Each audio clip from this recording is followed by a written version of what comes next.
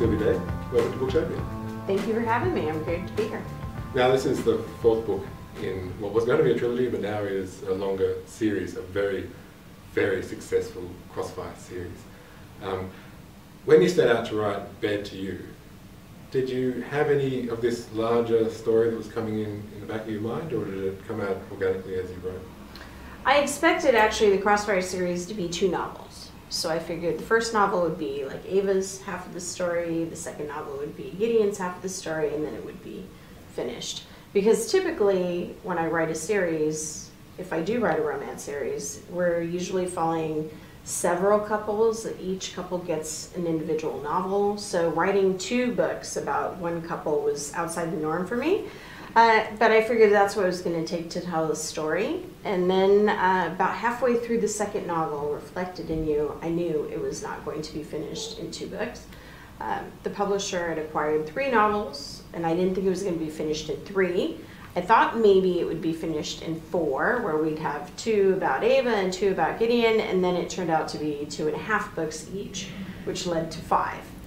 So it wasn't planned, but that's unusual because I have some series, like I've written trilogies that I knew from the outset that was going to be 3 novels, and then I have some series like I have a marked series which is urban fantasy, and I figured that would be 12 or more, and I didn't know how much more. But that I knew was more of an open-ended thing. So typically I have some idea of where I'm going when I start, and the Crossfire series was different. That leads me on to the next question, because Sylvia Day is an overnight success. But how long was that overnight? Because when people see the success you have with Bed to You, it's a kind of success. It's success in capitals rather than success. It's you're a successful writer, and then suddenly you had this mega success that came at a in a moment which was glorious, absolutely glorious. How long were you writing, and how long was your successful overnight success story? Right, I know. I tell people that I'm the 10-year overnight success, right? Because I began writing in 2003, sold my first book in 2004, was first published in 2005, and of course Bed to You came in 2012. And prior to that, of course, if you're continuing to publish for that length of time, you're successful. Yeah. Your publisher will not stay with you, for almost a decade if you're not selling, a decent number of books. But then, of course, the Crossfire series is a completely different animal. With we're over 16 million copies sold of the Crossfire series globally. Yeah, #1 in 27 countries. 41 different languages. I mean, that's the sort of thing that you can't expect as a writer, especially somebody who's writing romance.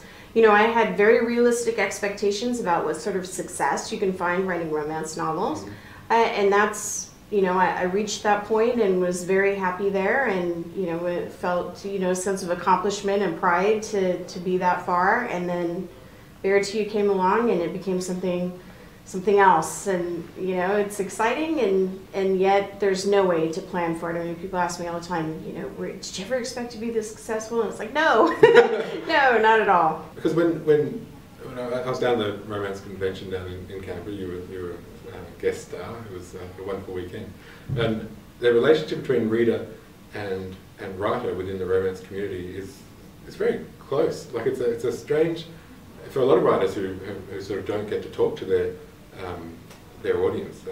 Romance readers and writers have a relationship because you go into conventions, you're able to be seen, they come to the signings in great numbers. How much influence is there upon the writer in the reader's needs? Well, I mean, there's a fine line between, of course, giving your readers what they want and writing the story that you're meant to tell. Yeah. So, I mean, on one hand, there's a lot of articles that are written about romance, and some of those are like, well, they're so full of cliches. And then I'll point out, well, that's not a cliche, it's a trope. That is something that's particular to the romance genre, just the way, the detective is to, one of those mystery noir novels. You have to have one. There are certain things you have to have in a romance novel. And, those are just part of what readers expect to get. and you provide those things for them so that, you know, they get that reading experience they're looking for when they pick up something that's marketed as a romance novel. But on the other hand, you have to write your own story. And while you get feedback from readers, and of course, as you said, romance authors and romance readers spend a lot of time together, way more so than other genres where they may have one convention a year, and it's of a very different scope. It's less intimate and personal than a romance convention is with readers. You can't let, you know, romance readers dictate the course of your novel or your books, because then it's not your story. It doesn't have the right emotional impact. They're not going to get what they want out of it, which is that punch, which comes from you writing the story that you need to tell. So I was reading on your blog, apparently it's quite old, I think it was 2005 you put this down, it was sort of the descriptions of what porn was, what erotic fiction was, what erotic romance, and you went down and sort of explained each thing and what sort of levels you could go to and what the reader would expect out of them. Reading that, I found mine were not erotic romance as the publisher put mine out as, and mine should have been just erotic fiction. Because mine didn't end well, and ending well is kind of a thing that you need to do if you're a romance writer. When you've got a story as complex as yours, because Eva and Gideon are troubled people underneath. Yes. How do you manufacture, what's this word? Ensure a happy ending with those two characters? And I don't know whether you've suffered the same thing, but sometimes characters get out of hand. You know, they come alive and you've created them, and they sort of turn around and go, no, I'm not doing that. I've got another objective and I'm going that way. How do you make them have or how do you ensure that they have a happy ending to move towards? That's a really good question, and you're right. For me, I always say that I'm more of a narrator than a creator. The characters tell me their story. I just try to type fast enough to keep up. Yeah, so, you know, they go their own way, and I just kind of follow along. So how do I know they're going to get to that happily ever after? At this point, it's just, I'm so used to them getting there that I can't imagine them not getting there. But there's warning signs in advance. There's one book that I wrote. It's been published as Pride and Pleasure. And when I wrote that book, I was a year with that manuscript. And I got to the halfway point, and I could tell at that halfway point that these two were never going to end up together. There was no way. And well, one, that's not going to work. I mean, it's a historical romance. These two people need to end up together at the end. And I was panicked. And I called the editor, and I'm like, I don't know what to do. I've been stuck at the midway point of this novel for close to a year. We've moved the deadline back multiple times. We've moved the publication date back. These two people are never going to end up together. And she's like, you need to figure it out. And it's you need to figure it out. She's like, there's no, you're the writer, fix it. Well, it doesn't work that way for me. If the characters aren't going to get there, they're not going to get there. So in that case, I had to stop and totally re-examine the whole book and realize, well, I'd put the hero with the wrong heroine. These two people came to me, I thought they were meant to be together, tried to write them a story, and it wasn't going to happen. So I had to throw it all out. Yeah. A year's worth of work, half of a novel, I had to just delete the whole thing and start all over, put him with a different heroine, and that one, it was clear that they were going to end up together. That's the only time that's happened to me, though. That's the only time where I've gotten to the point where it's like, if I continue to write this book, this is not a romance. These people would not end up together. So, I mean, I guess they introduce themselves in a way to where they're kind of like, this is the one I want to be with, and there you go. What are some of the lines that they can't cross? I mean, Gideon, he in Bad to You, he does some, he behaves pretty badly in certain times. How bad can someone behave before a wall comes down, there's no return from this? Like, what are some of the signs that would say to you as a writer, he can't do this? You know, I haven't really stumbled across too many of those. I mean, I've had the ones where they've had to grovel pretty badly to get, you know, to the point where they're forgiven. I've never had a really unheroic hero. I do have very flawed heroes, and the heroines too. I mean, I always say that I write more flawed heroines than I do heroes. He's rescuing her more so than she's rescuing him. She's usually pretty damaged, fascinated by those who are somewhat disturbed and you know, have a long way to go to redemption. I find those sorts of heroines fascinating. Heroes, you know, I mean, as long as the underlying motivation is good, I think they can pretty much get away with most anything. But I think that's applicable to anyone. But you know, for my heroes, typically the mistakes they made are because they're very protective. That's a quality that I find especially attractive. So I write that into all of my heroes, and that protectiveness sometimes turns into obsessiveness, overprotectiveness. That sort of thing, and those things can walk a fine line between being attractive and being creepy. Yeah, being a stalker. Yeah, yeah.